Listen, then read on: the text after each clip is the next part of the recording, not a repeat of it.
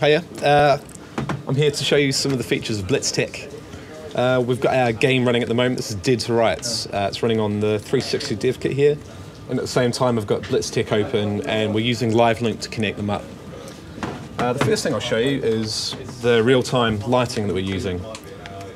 As you can see at the moment, we've got a fairly brightly lit environment, and I'm wanting to make this a bit dark, a bit more moody. But now with the BlitzTech and using LiveLink, you can make those lighting changes instantly and see the effects in the engine. Okay, now I've got our ambient level for the plaza area here, and that's quite high, so I'm just going to take that down. So the game world here is now instantly much darker after making that change in the editor. Now what I want to do is have a look at one of our spotlights. You're going to see that not only the lighting changes, but the shadows are all dynamic as well. So as I move the light, you can see the shadows. I can change the colour setting if I want. Obviously it's quite strong effects. You see how easy it is just to get in and start tweaking values. In fact, one other thing that I can do from here is I can use the camera link. And what this does is that it syncs the editor window to the game window. So wherever I see on the editor is exactly what I see on the screen. So setting up cameras, positioning lights and other props is much faster because I can just jump into the editor and have both screens synced. So now when I move the light around, I can get exactly to the vantage point that I want. And of course the game's still running. So I can move my character around and see exactly how the game runs, all while I'm tweaking these settings.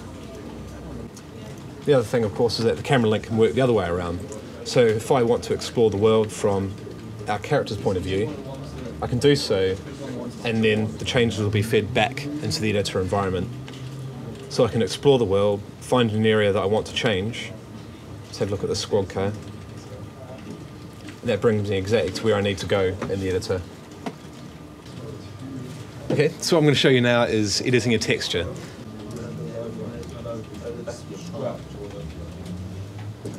Browse to the texture in the database. I'm just going to open this up in Photoshop. Okay, so here we have our texture sheet. All I need to do is just make whatever change I want to the texture. Save that file, and we'll head back to editor, and we'll see that the change is instantly being carried across. Now, if we want to see this reflected into the engine, all I need to do is to send it through LiveLink. So you can make any change you want to. In this case I've done a colour map, but you could change a normal map, you could change a specular map, and you'd see the changes reflected in the game environment. And again, it's without having to redeploy the level or change anything else. I can just make the change to the texture and see that carried across through to the game engine. Okay, one other thing I'd like to show you, the effects in the game. These are all tweakable just like any other parameter via LiveLink. I'm going to select this little puff of steam we've got over here. Okay, that's not quite what I'm after, so I'm just going to jump into the editor and tweak some of the settings. I'm going to change the size, and I'm going to change the delta. Okay, and instantly you can see that the effects change, and that looks much better. You can change the colours and the materials as well. I'm just going to change the colour a bit. Okay, it's a bit strong. Here we go. That's exactly what I want. You can also change the motion of it. I don't want it to rise quite as high, so I'm going to change the gravity settings. Okay, and then I can change the horizontal movement. So you can see that it's slightly drifting across now. And you can sit here to your heart's content and change these parameters around, which is great, because a lot of the time you'll find that when you're making a game, it's the small tweaks that you want to do. So with the BlitzTech, it makes it really easy just to jump in and have a play. Okay, I'm going to show you some cool features of using LiveLink between the BlitzTech editor and the game. So, as you can see, I'm currently running around in the level, and one of the excellent things we can do, which is fantastic in terms of games level design, is we can move objects around in the editor and they move in the game at the same time, in real time, which is fantastic if we want to change the flow of a level. So we can move objects like lights and cars around, and also these sort of bollard things. We can even move large sections of the scenery, like these stairs. We can move huge objects, like these massive griffin things, all the way up to the entire facade of this building. All of it we can just shift around as we like, so we can design the levels on the fly almost.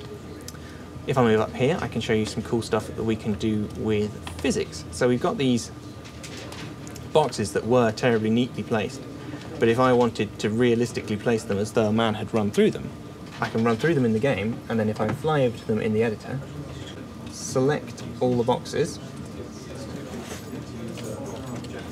and click Get Transform, you can see in the editor they've taken the positions they were in the game.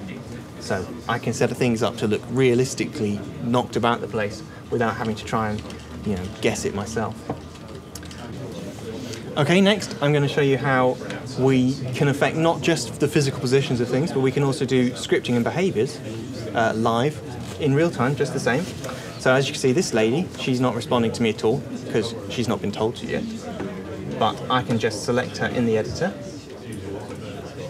and put what we call a state machine on her. State machines are our really visual scripting system that's incredibly powerful and useful for designers to be able to just quickly knock out complicated scripts. And as I shall show you, get them running in real time. So, on this condition I'm going to say distance. Our nodes within distance is Jack, that's our handsome lead male, within 100 units of self, which is this lady here. If so, I'm going to make her fall over as though from emotion of being so close to him. And then I just hit send, update and reset. And then as I walk up to her, she should, yep, there she goes. Now that time round, she'll only do that once. But if I want to now make it so that every time I walk up to her, she falls over, all I have to do is loop that round, send it update again, and now every time I walk up to her, she'll fall over, she'll get back up, she'll fall over, she'll get back up. And it's as simple as that.